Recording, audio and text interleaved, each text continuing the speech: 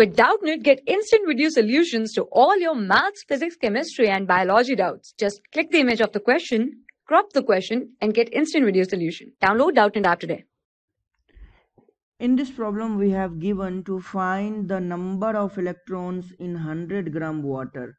How much is the total negative charge on these electrons? So, we have given mass of water is 100 gram. Okay.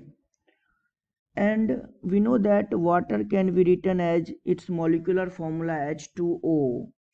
So molar mass of water is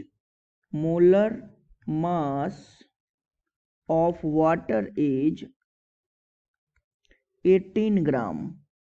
So number of mole equals to mass upon molar mass. So 100 upon 18. This will be equals to 5.55 moles. So as we know that H2O molecules have hydrogen has 1 electron, so H2 have 2 electron, and oxygen has 8 electron.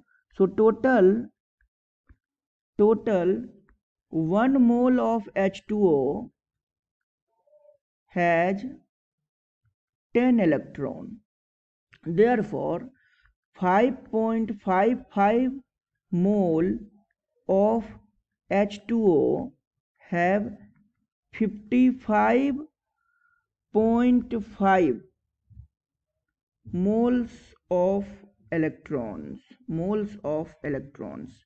Okay, and as we know that in one mole there are one Avogadro number. Okay, so total number of electron will be in 55.5 moles, in 55.5 mole equals to 55.5 into 6.022 into 10 to the power 23 electrons. So this will be equals to 3.3427 into 10 to the power 25 electrons. Okay, and charge on each electron